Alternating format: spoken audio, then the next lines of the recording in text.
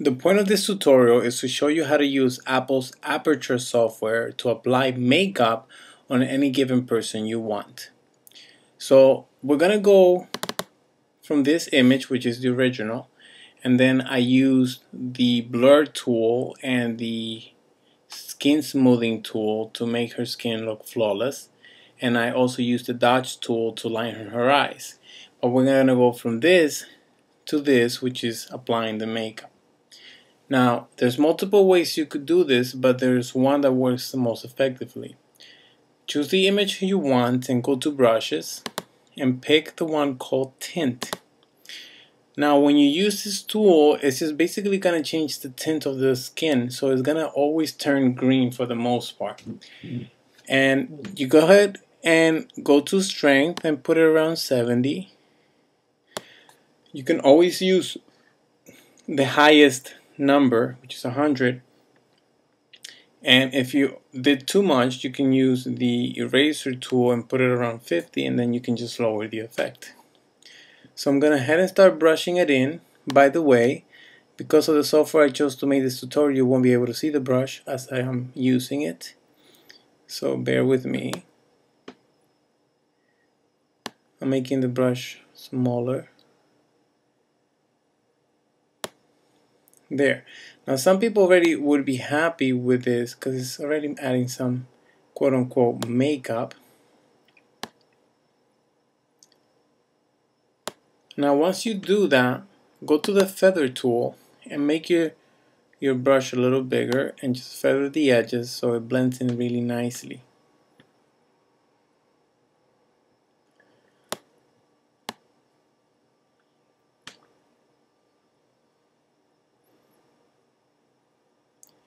Now you have a pretty good look over here so far. So what you do is that you're gonna go to tint over here.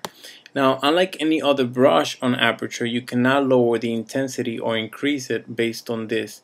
What you can do is just change the color of it. As you can see, it went from green to blue, and then if you drag it slowly, it'll give you a wide range of colors. So you can just pick the one that you want.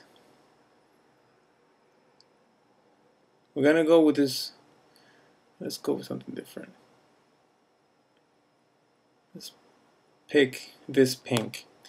Now, what you can do is you can get very creative with it. You can now go over here and add a new tint adjustment, so that way you have control over everything you're applying.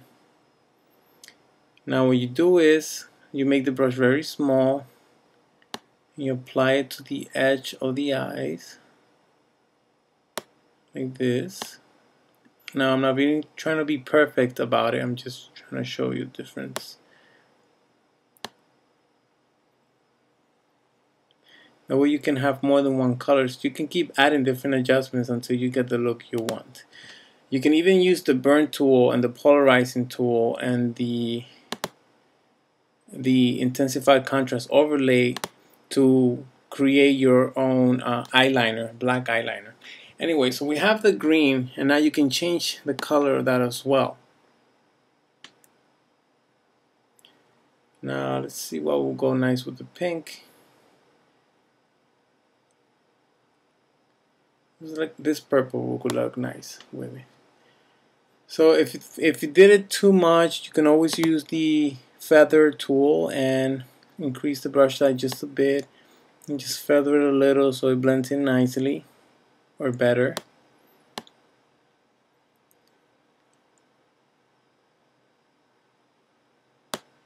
And there you go. So we went from this image to this.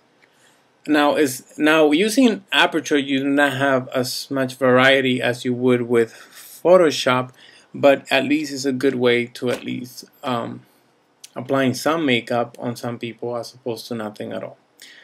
And that's pretty much it.